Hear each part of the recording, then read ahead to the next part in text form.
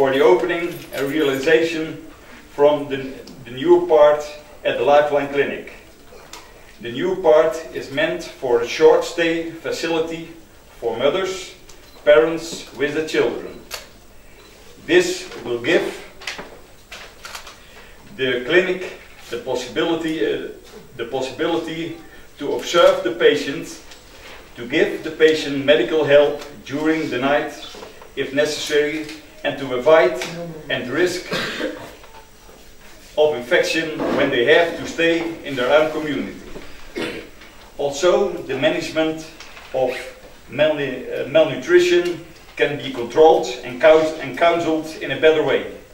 And also, there is a need to give the doctors and nursing of the clinic a private place so they can do some administration or have some time to relax in private. So I just wanted to say thank you for everything. Thank you for having added something to this clinic. It is something for the whole region.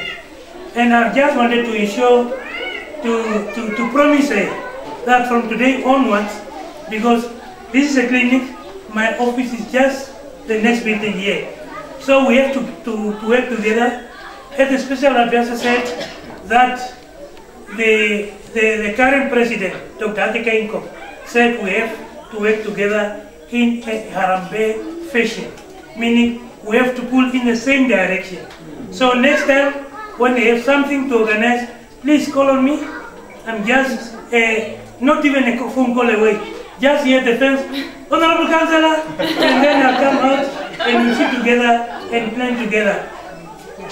To our development partners, we are now a team. We are a team from now onwards. Let's hold hands. Let's communicate.